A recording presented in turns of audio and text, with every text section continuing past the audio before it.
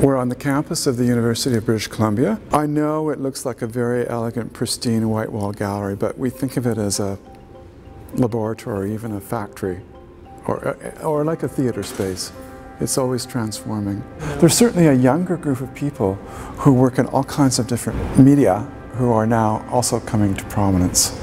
I'm thinking of people like Brian Youngen or Jeffrey Farmer, who are showing in Europe. There's an art history department here, and in September we show the graduating MFA students, many of whom have gone on to become well-known artists. Well, we wanted to see Vancouver. This is our first experience, and heard how lovely it was and clean and beautiful, and kind of wanted to check out the art scene. A person coming to Vancouver interested in contemporary art would have, you know, a dozen or more places to go to. It would take them a couple of days to see everything.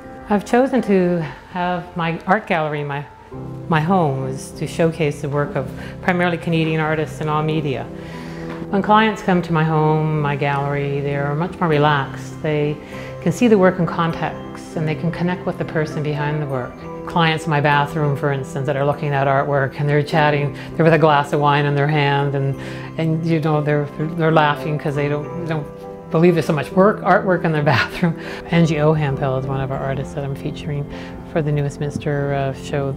Then she's come to the gallery on a number of occasions just to paint in my garden. It's a unique experience for people to see the artists actually working in the garden. If you send an artist and a customer here, sometimes when they meet together, they understand artwork better. I think it's a great atmosphere.